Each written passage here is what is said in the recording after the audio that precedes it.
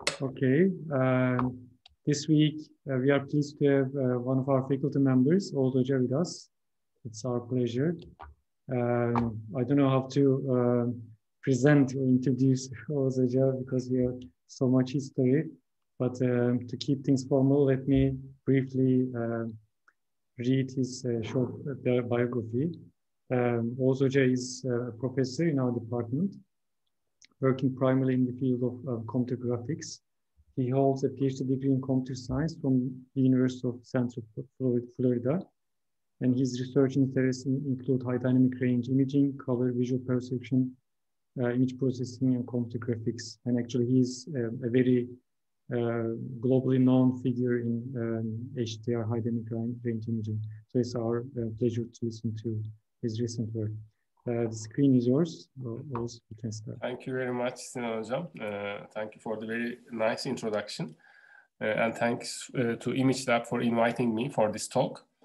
Today, I would like to present our work on deep joint, deinterlacing, and denoising for single-shot, dual ISO HDR reconstruction. So the title has many terms. I will explain them during the paper. During the presentation. So this work we did it together with my student, Uğur Çoğalan.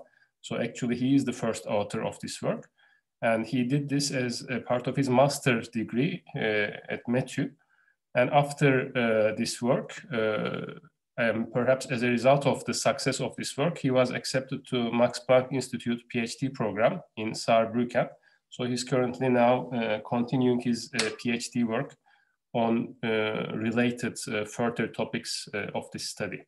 So I would like to thank Uğur also for his hard work on this. So briefly, my outline, I will quickly start with defining dynamic range because perhaps HDR could be new for some participants here. And I will briefly mention HDR capture problems. And talk about dual ISO imaging. What is dual ISO? How it can contribute to dynamic range. And we will talk about noise modeling because noise, elimination of noise or reduction of noise is one of the main things that we had to do to improve dynamic range. Then we will talk about our algorithm and share some results and conclude the presentation with some ideas for future work. So also please interrupt me during the presentation. I would be very happy to answer any questions, discussions. Don't wait till the end. So dynamic range is typically defined as the ratio between the maximum and minimum luminance in a given scene. So if, let me open my laser pointer. So if this is the maximum luminance region and if this is the minimum luminance region, the dynamic range is found by dividing them, and typically we take the logarithm 10. So we report the dynamic range result as let's say 5, for example. 5 means like 100,000 to 1. And dynamic range has also some other definitions, actually more correct definitions we can say, or more formal definitions. It is considered as the maximum to minimum luminance, but the minimum is selected so that the noise level is less than a certain threshold. As an example, I put this figure, it's a dynamic range measurement chart. So let's say this is the peak luminance, and imagine that this number 16, or this goes from 0 to 20. So number 20, we can say that the dynamic range is found by dividing the luminance of zone 0 to zone 20, but that is not necessarily the case because zone 20 may, due to being very dark, it may have so much noise. So if you look at the patch here, compute the standard deviation around that patch, it could be higher than the threshold. So it is not considered it's not considered as the L-min in the computation of dynamic range. So we may need to come in this direction to perhaps zone 15 or 14 to reach that threshold. So therefore, in defining dynamic range, noise is an important attribute. We cannot just take the minimum. We need to select the minimum where the noise is below a certain threshold. So why high dynamic range is important? Because the world itself is very high dynamic. It has a high dynamic range. So from starlight to sunlight, the world itself contains a dynamic range of more than 10 orders of magnitude. And of course, as humans, we are not capable of adapting to this entire range. In a given situation, our dynamic range is reported to be around 5 orders of magnitude, so indicated by this spectrum here. But thanks to the means of visual adaptation, we can shift the center of our adaptation. And as a result, we can be more sensitive in this part, or if it's a brighter environment, we become more sensitive here. If it's even brighter, our center of adaptation shifts. As for the digital cameras, the typical digital cameras that are currently used have a much smaller dynamic range compared to the human eye. So their dynamic range is in between 2 to 3 orders of magnitude. So as a result, a single photograph obtained by a digital camera is called low dynamic range. It doesn't contain the details that the human eye can see and also present in the environment. So high dynamic range capture, the problem of high dynamic range capture is becoming more and more important nowadays. There are several reasons for that. I mean, people have been trying to create high dynamic range images for maybe more than 25 years. But the reason for it being more popular nowadays is because of the high dynamic range TVs and high dynamic range streaming services that we have started to see. So I'm sure all of you or most of you has noticed the Amazon Prime HDR service or YouTube HDR service. So what are they? They are some video streaming services that stream HDR content. How is it streamed? So HDR content comes as a metadata inside a regular content. So it could be something like H.264 encoded data as the main image, but the data to make it HDR comes as part of the metadata of that stream. And there are some standards that define how that metadata should be represented. Among these, HDR10+ and Dolby Vision are currently the dominating standards. So for each frame, there's a main image, and also there is extra information in the metadata of the frame to make it HDR. And the TVs that are aware of this metadata processing can read this and show the contents to you in an HDR format. The only limitation of them is the peak luminance, because due to high power consumption of the backlights, LED lights, to reach very high luminances that exist in the real world, they need to use so much power, and therefore their peak luminances are limited, but they can have high dynamic range. However, despite this increase in high dynamic range content, the need for high dynamic range content, capturing HDR images remains to be a big challenge. There are some specialized cameras, but they are very expensive and bulky, and they have some other limitations, and usually like only accessible by professional studios.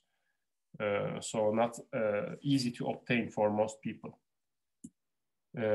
So as an alternative to these specialized cameras, people create HDR images, have been creating HDR images for a long time using the multiple exposures technique. So this technique, this is actually an image that I have taken myself in Germany. So low, medium, and high, I've captured 3 exposures, low, medium, and high, and merged them into a single HDR frame or HDR image using an equation like that. So basically you have different exposures, each with a different exposure time.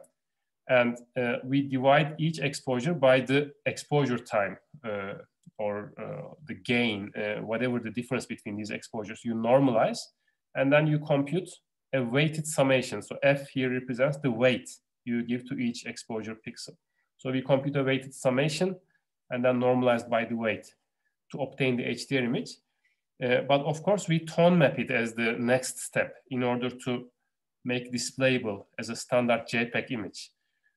So this is how HDR is created, but there's an extra step which involves tone mapping it. But if we had an HDR display, we could skip that step theoretically. So this multiple exposures technique has some important limitations. One of the main things is that the scene and the camera must be static. If it is not, then we can have artifacts known as ghosting in HDR literature. So here's a picture which I've taken with my handheld camera. So the object is static, but the camera wasn't perfectly static, and therefore there were some shifts in between each exposure. And unless you do some software processing, it creates artifacts like this, known as ghosting artifacts. If there's motion in the scene, it's going to be even more severe. And if the motion of the scene is combined with the motion of the camera, the problem gets even more and more difficult. So actually, I think you all know him very well. In a study that we made with Okan Tarhan Tursun, we have reviewed the state of the art in HDR deghosting. So this is from 2015. And even then, there were more than 50 deghosting methods that try to, aim to remove this kind of artifacts. And there are even more methods when it comes to video, extra methods for video. Again, this is from a survey that we made in 2017. But I can easily say that as of today, both of these numbers must have been easily doubled, because every day, really, like new deghosting methods appear. Now, despite a large number of methods that are present, deghosting is a very, very difficult problem. And even the best quality methods are not good enough. They have many limitations, and they can fail in, they work in some cases, but they can fail in some other cases. So we can say that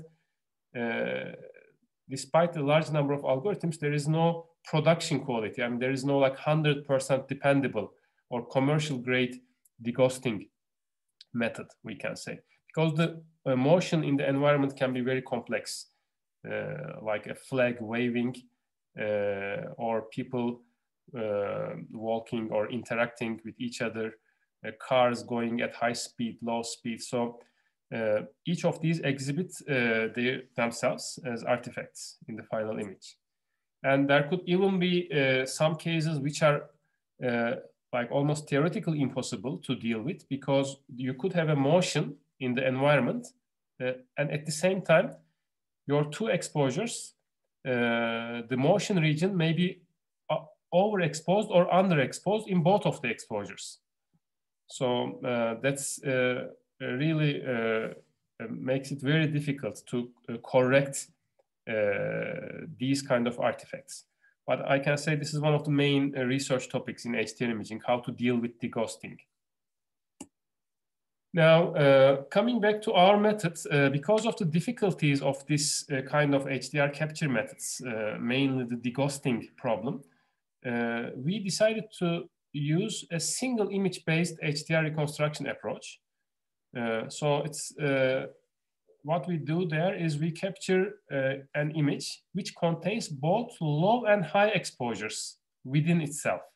So it goes like this. So the first scan lines are high, and then you have low exposure scan lines, and then high exposure scan lines. So technically, like the resolution of the high scan lines is half the resolution of the original image, I mean the vertical resolution, and it's the same for the low scan lines.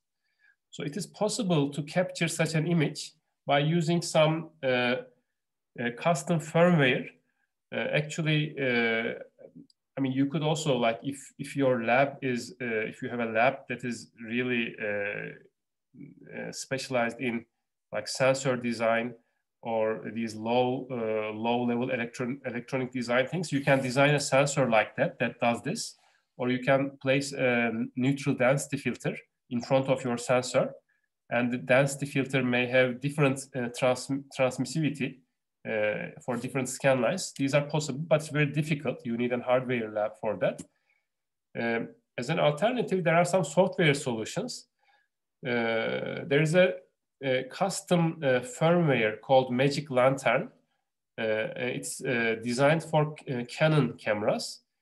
So you basically install the firmware onto your camera, onto your Canon camera. You copy the firmware into an SD card, but it will void your warranty. So they don't give any warranties. But as a result, they enable a lot of features that don't exist in the, or that exist but are not exposed by the original camera firmware. So one of these modes is the dual ISO mode, and it allows to capture alternating scan lines at different ISO settings.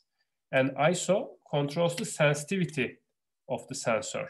So low ISO represents low exposure and high ISO represents high exposure. But ISO also changes the noise characteristics of the image, which I will mention. So as a result, we obtain an image, a single image, which contains ISO 100 and ISO 1600 scan lines for an exposure ratio of 16.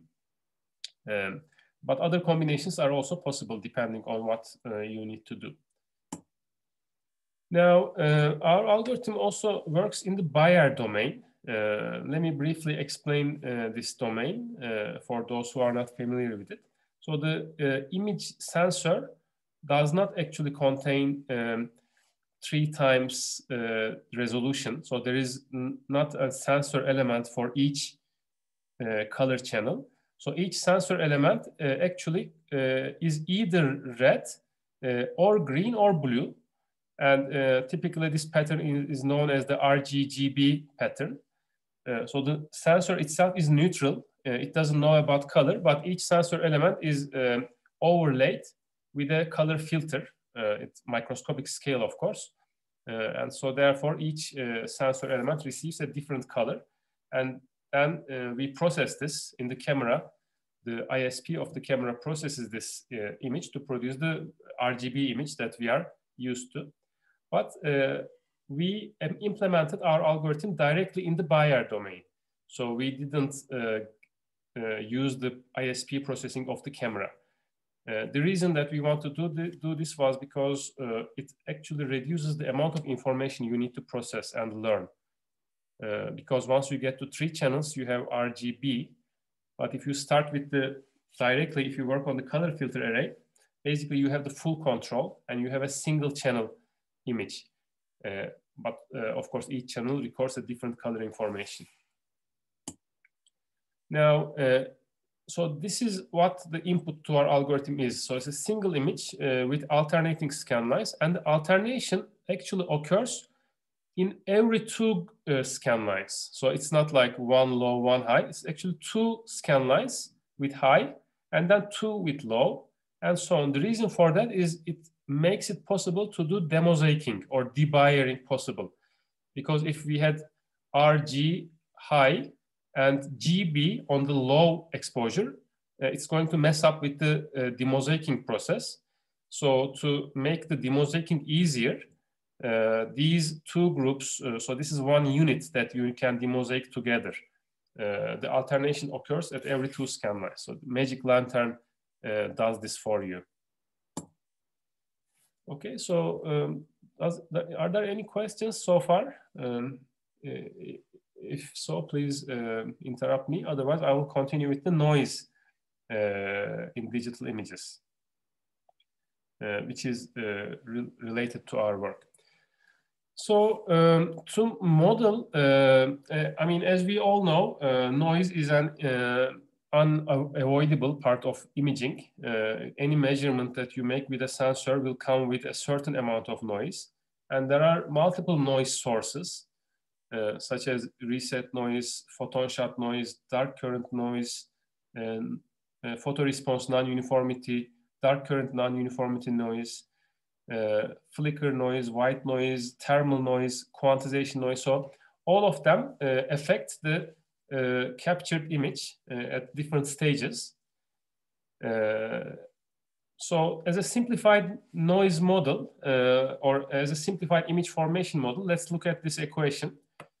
So for a sensor element J, J indicates the sensor element, we have irradiance that falls on the sensor. And each pixel, each sensor element may have a somewhat different gain due to photoresponse non-uniformity. I mean, each sensor element may have a little bit different size in a macroscopic scale. So it becomes the gain. And then there's some dark current that is unavoidable due to heating of the element. And that itself is multiplied by the exposure time to give us the total charge that is recorded by the camera. Now, this total charge here, in our case, let's isolate the gain, or explicitly mention the gain. So that is, the total charge is multiplied by the gain of the camera. For example, if it is ISO 100, it is multiplied by, let's say, a factor of 1. If it is ISO 1600, it's multiplied by a factor of 16, for example. And then there is some read noise, which is a general name given to multiple noise sources, such as quantization, white noise, flicker noise. And then there is furthermore quantization before we compute to the final digital value, which is represented by V. Okay, so this is the process of how we go from the sensor irradiance xj to the recorded digital value V. Here J is the index of the sensor element, so kind of like the pixel index, and I is the index of the exposure. Now, the variance of this digital value actually will be equal to this. So the variance of the value is equal to, is computed by the square of the gain, and it's also times the variance of the exposure itself, which depends on the variances of these factors, and so on. And then plus we have the variance of the read noise. Okay. Now, if you go one more step, if we have two exposures, one with a high gain and the other is a low gain, and if we divide these exposures, if we divide the standard deviations or the variances of these exposures, it will basically look like this. So we just take this formula and repeat it on the numerator and on the denominator. What is different between them in case of dual ISO is the gains are different. So the high exposure has a high gain in this term, and the low exposure has a low gain. So that's one thing. And actually, if you imagine how this is going to look like, so for low exposures, when the exposure is very low, this part is going to kind of diminish, and the ratios will approximate the ratios of the read noise. But for high exposures, then this part will become less important, and there will be saturation, the sensor saturation, and therefore this ratio will tend toward unity. Now, for dual ISO, one of the things that why dual ISO matters is actually hidden in this read noise. So the read noise is divided into two components. One is the pre-amplifier read noise, and the other is the post-amplifier read noise. So the pre-amplifier read noise, so gain is a setting that controls the amplifier of the camera. And therefore, if you have a noise before the amplification stage, then high ISO image will have high read noise because it is multiplied. Whatever the noise you have here is going to get multiplied. But the post-amplifier read noise is independent of the gain. Okay, so after the gain has already been applied. So therefore, actually taking an image and multiplying its values by 16 is not the same thing as capturing an ISO 1600 image. So the relationship is actually the ISO 1600 image is going to be less noisy compared to just multiplying an image. Because if we just take pixels and multiply by a certain number after they have been recorded as pixels, it's too late. You are going to multiply the noise by the same amount, so you are not going to gain anything. But because of this separation between pre-amplifier and post-amplifier noise, high ISO images will actually have the potential to reduce the noise floor. And this is what we capitalize on in this work. So just to give a summary, one raw image contains two types of scan lines, low and high. And high ISO scan lines are actually less noisy when normalized. So this is important, when normalized. And therefore, it is possible to reduce the noise floor and thus increase the dynamic range. Please remember the noise-based definition of dynamic range by using a dual system. And as a result, our problem becomes a joint deinterlacing and denoising problem. Now, I will explain how we address this problem, but firstly, let's show the results of a naive approach, let's say. Now, imagine that we start with this dual ISO input, and as the first thing that comes into mind, let's take the low exposures into its own image, low scan lines into its own image, and high scan lines into its own image. So they will have half vertical resolution.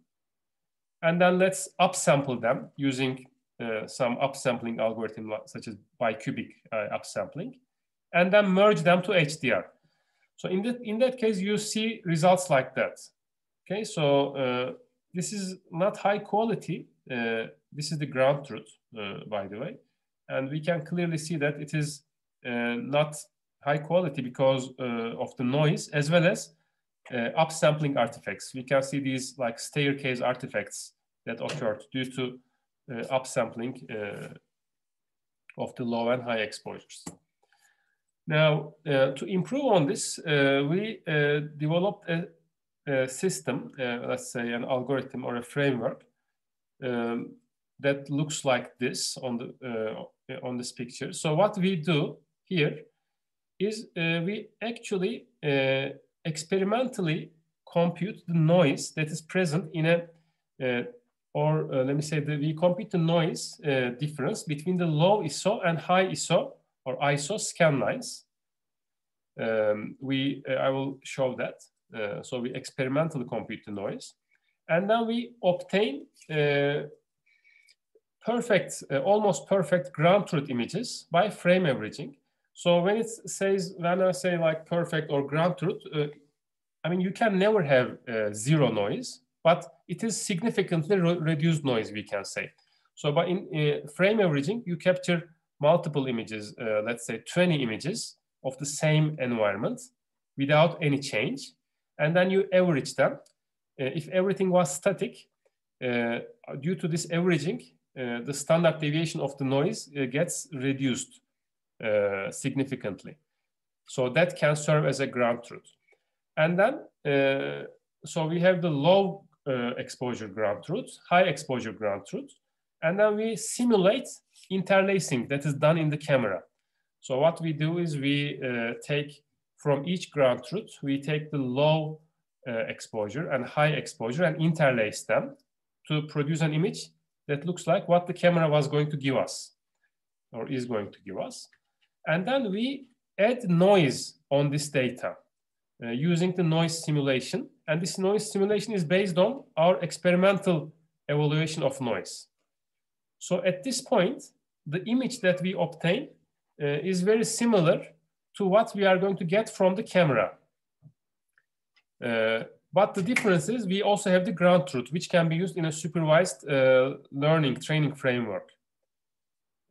If we directly get these images without the ground truth, we couldn't really improve them. But because we simulated and created our own DLC images, which is similar to what the camera is going to give us, we can use this for training. So We train two networks. One is tuned for low exposures and the other is for high exposures. I will explain the network architectures in a couple of minutes.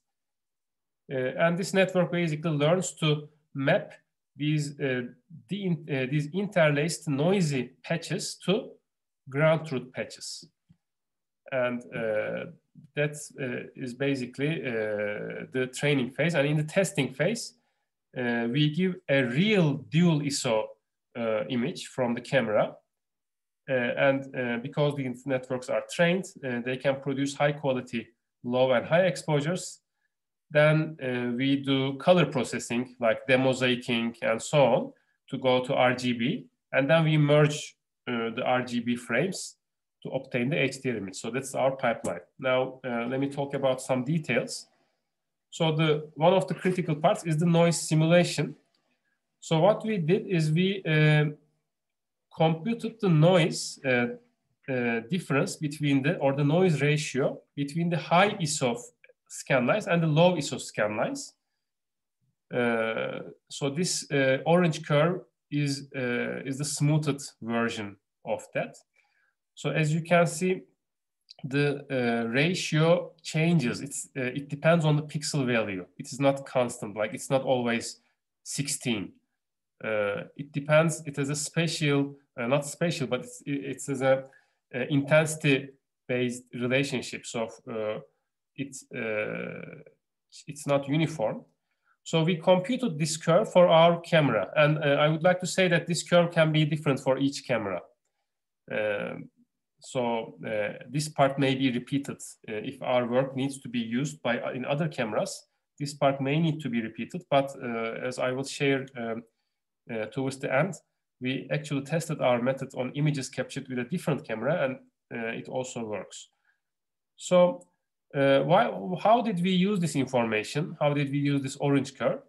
So we first of all are trying to simulate noise. So in order to simulate noise, we selected some standard deviation in the range from 0 to 0.03. And this is assuming that the pixel values are between 0 and 1. So it's about 2% of the maximum value. So we compute the high exposure using a noise which is drawn from this standard deviation. So we first select the standard deviation randomly within this range, and then we corrupt the ground truth high exposure by adding the noise based on the drawn standard deviation. And then using this information, we compute the noise that is suitable, that should be added to the low exposure. So this PL or sigma PL comes from this curve basically, so that we produce a realistic noise amount based on the experimental measurements. Okay, and as for the network architecture, we use two identical architectures for low and high exposures. We decided to use a residual network architecture, and one convolutional layer, I have a picture in the next slide, but one convolutional layer was followed by C residual layers, and C was 10 in our case. And each residual layer had 2 layers in it. And after the residual layers, there were 2 more convolutional layers, which led to a total of 23 convolutional layers. And in each convolutional layer, we used 3x3 kernels, small kernels. But we combined these small kernels with dilated convolutions, which we found to improve the performance significantly. So I will briefly mention that in the next slides. And we removed batch normalization based on some work in the literature. And we also added skip connections, symmetric skip connections across the residual blocks. So there are skip connections inside the residual blocks already, but we added symmetric skip connections. So these ideas come from reviewing the related work and trying to follow the practice that they found to be useful, and also based on our experimental results. So the architecture graphically looks like this. So there's one convolutional layer, then there are 10 residual blocks, and each residual block has 2 convolutional layers separated by a ReLU, and there are skip connections inside the residual blocks, and also there are symmetric skip connections between the residual blocks. And as for the dilated convolutions, so it's a technique is used to improve the receptive field of the kernel.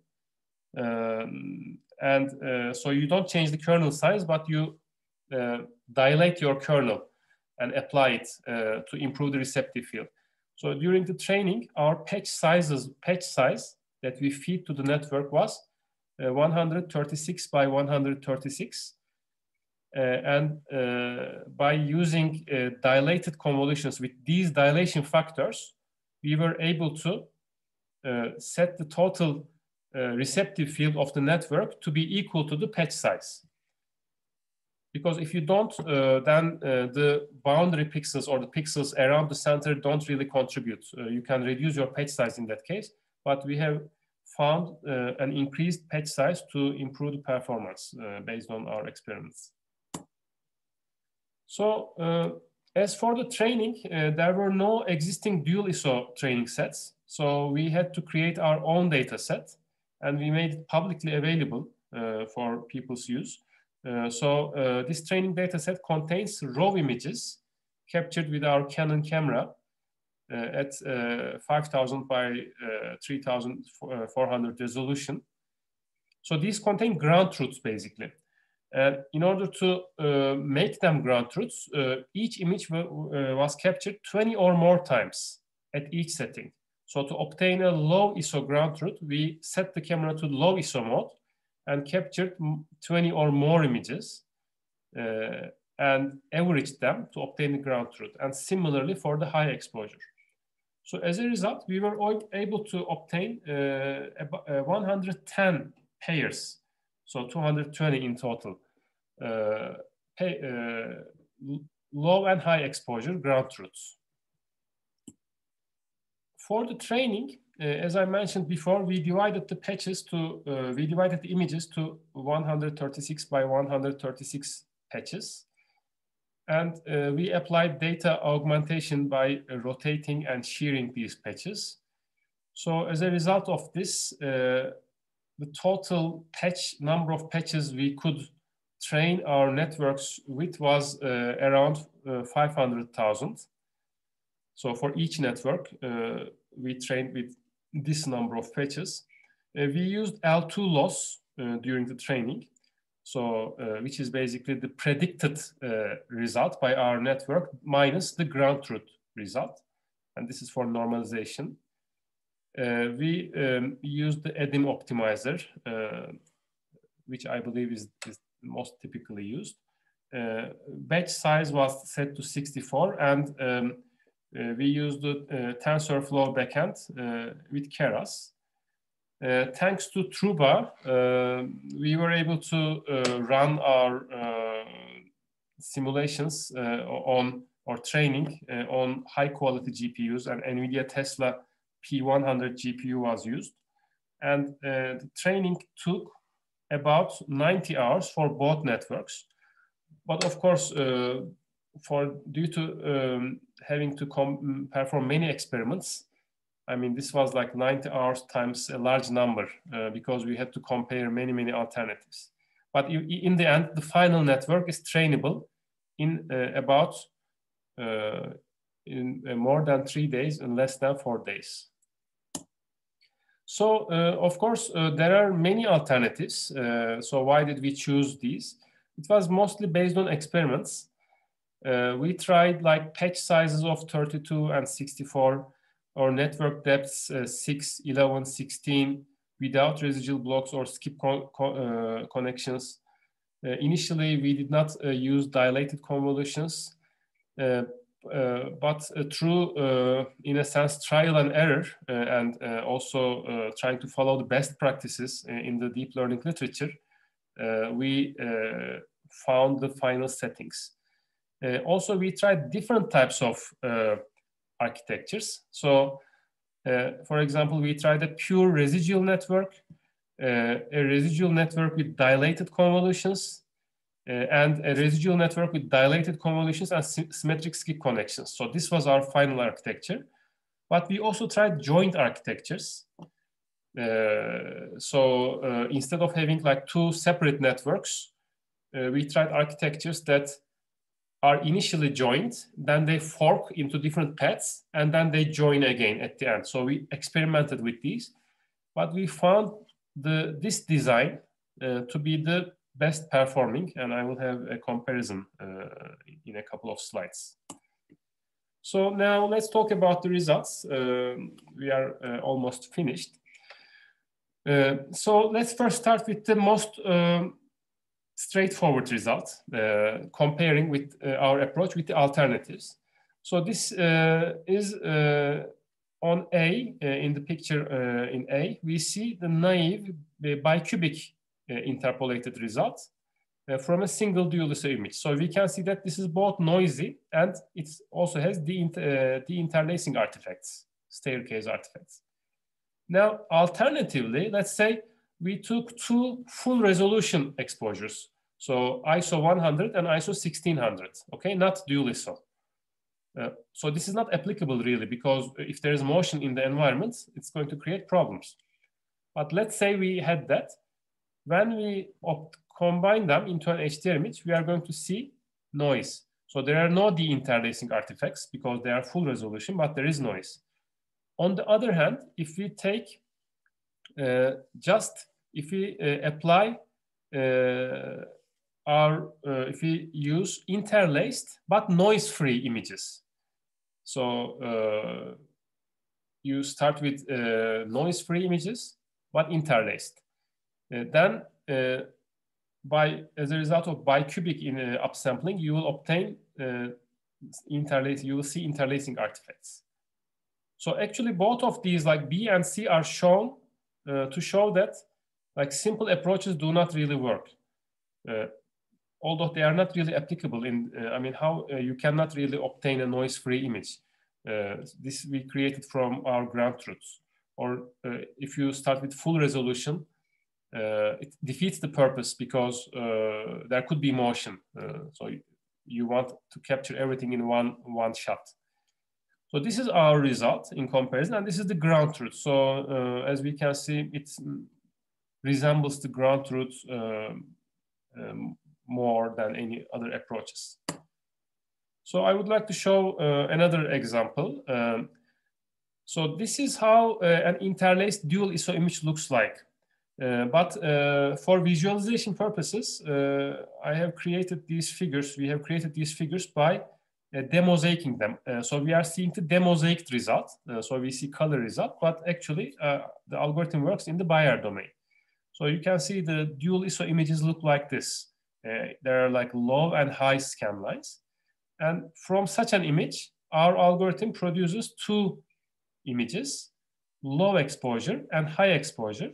And then when you merge them into an HDR image, you have the details in both the dark regions and also in light regions. So this is the workflow or a summary of what is done in the algorithm. Now, we compared our results with many works in the literature that are known to be state-of-the-art. So here is a brief summary of from 6 different or 7 different for 7 different samples. So this column represents our results, and the rightmost column is the ground truth. So we can see that all our results in general are better. Like, for example, in this work, the details are blurred significantly. Some artifacts are introduced. In some other works, noise is visible. There's a lot of noise. So in our results, it's more closer to the ground truth. To compute overall results, we actually obtained 466 images, or small images, let's say 400 by 400 small images from a test set. So we actually captured images in high resolution, but we cropped non-overlapping regions, 400 by 400, and we computed the PSNR of our results and the results in the literature. So our PSNR, this is the best result that we had, our proposed architecture. We could easily, I mean, we could reach PSNR values around 43, which is a high number. And all of the works that we compared with in the literature were actually falling short. They had PSNRs less than 40, and bicubic is the worst one, which is expected. We also compared our results with the inverse tone mapping algorithms, because inverse tone mapping algorithms also take a single image as input, and they try to compute an HDR image from this. And our input is also a single image. Therefore, we thought it should be compared against them. So there are two, at the time of our study, there were two well-known inverse tone mapping works by Eilertsen and Endo. So as you can see, so the first row indicates one region, and the second row is a different region. So we can see that the inverse tone mapping algorithms, even if you start them from different ISO settings, so to be fair, we fed them with a middle ISO image, low ISO image, and high ISO image. So even if you start them with different ISO values, their reproduction quality was not as good as ours. So we can see that all of them have more noise, and some of them actually have a very poor performance in terms of reconstructing details.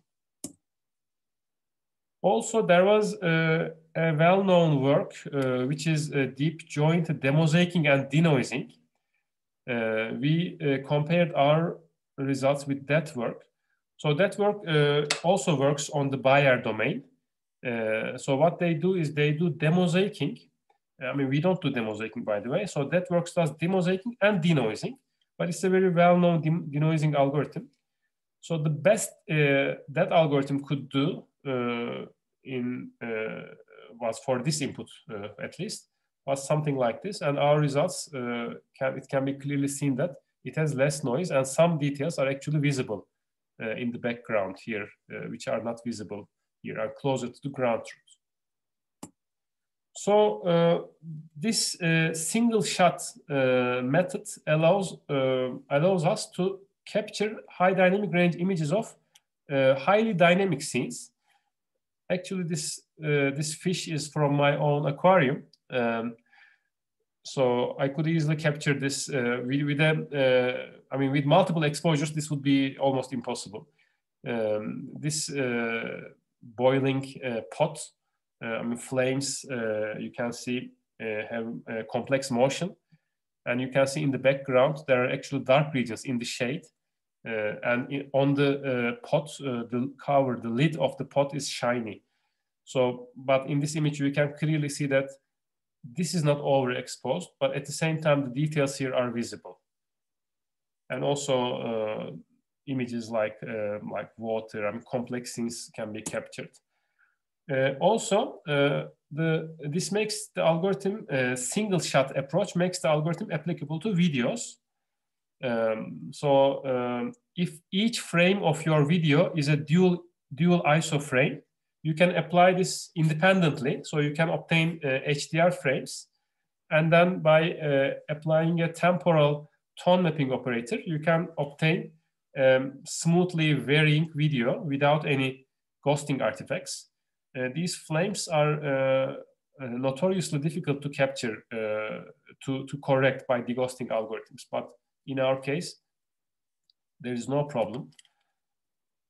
And we have shown that despite having developed our networks or trained our networks for ISO 100, ISO 1600 combination, actually you can, if as input, if you feed in other ISO combinations, such as ISO 100, ISO 800, or ISO 100, ISO 3200, it still works.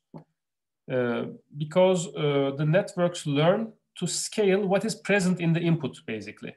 They don't really learn to make everything has a ratio of 16. So therefore, if in your input, if the ratio is 8, then it is preserved in the output.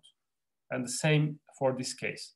So we wanted to show this because some people, for some environments, maybe this is not the desirable setting. You may want to use a different pair for increasing the dynamic range. And also, we want to show that if you capture images with some other camera than the one that we used in our training, you still get very good results.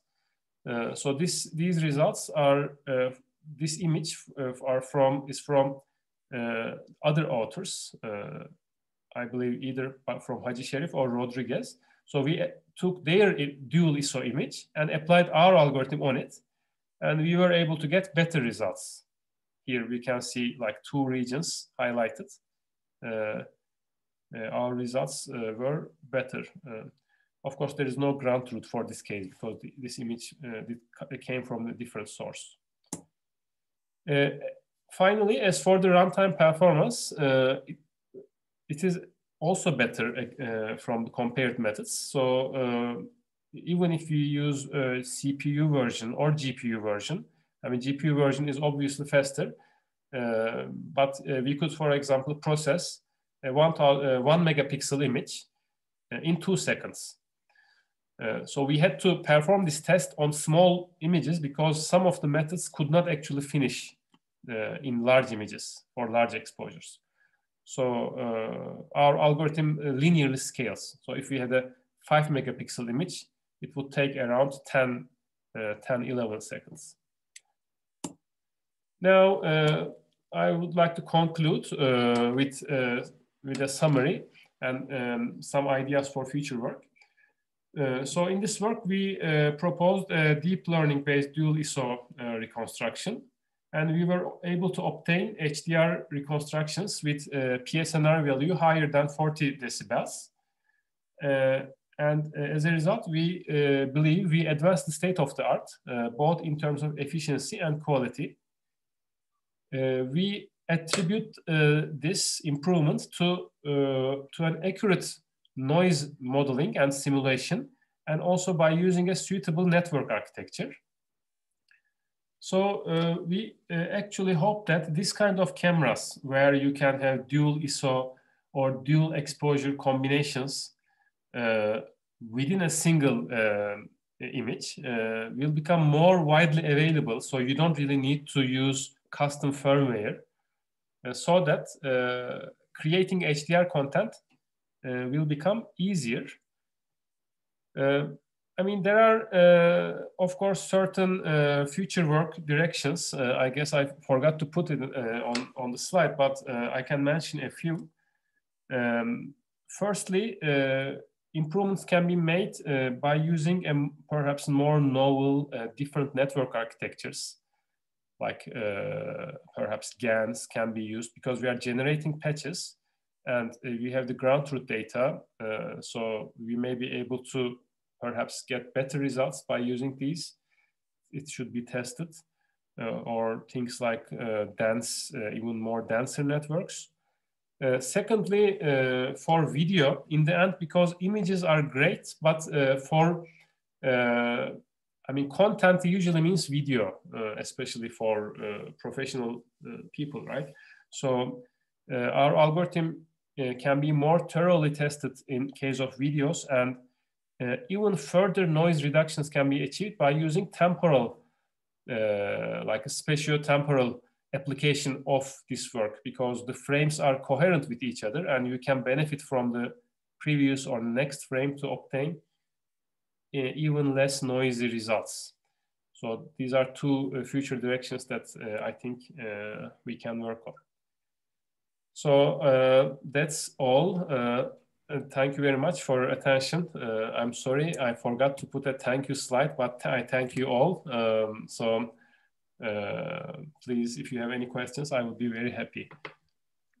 Thank you, Oguz hocam. That was a really nice presentation, and it was really informative for us because we are not used to working in the HDR domain, and that part was very informative for us. Thank you. Any questions from the audience?